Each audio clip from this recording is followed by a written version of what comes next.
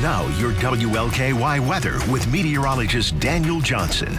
It's a chilly night across the region. You'll need the jackets as you head out late tonight. We're in the 40s now, but eventually down to near freezing in most spots as we wake up early on Monday.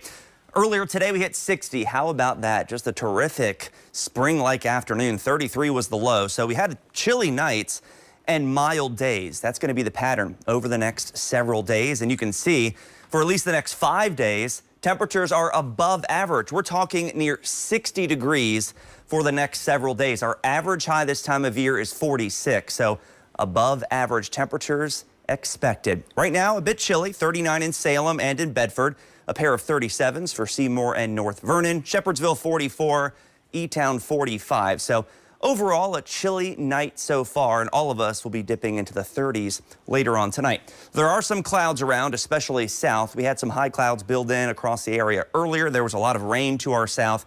A lot of that has dissipated, and the clouds will be shifting south, which means sunshine is in our forecast for at least the next couple of days. Then all eyes are on this storm pushing across California, bringing feet of snow for the mountains. Very heavy rain for most locations, flooding rain, mudslides expected across California over the next 24 hours. So definitely some dangerous weather. A piece of energy from that system will swing our direction toward the end of this week and bring us some rain. We'll get more into that coming up. But tonight, clearing skies, becoming mostly clear and chilly, 34. Tomorrow, 56. So a little bit colder or cooler than today, but still lots of sunshine. Here's that forecast for Monday. Nothing but sun. Hardly a cloud, probably not even a cloud in the sky, but you'll need the jackets early. Then you can take the jacket off for the afternoon.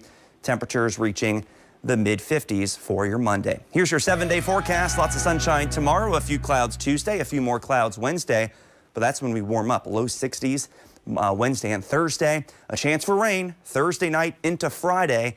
Perhaps a few lingering showers early Saturday. Right now, the weekend looks mostly dry and mild, with rain chances in the morning Saturday and late in the day on Sunday.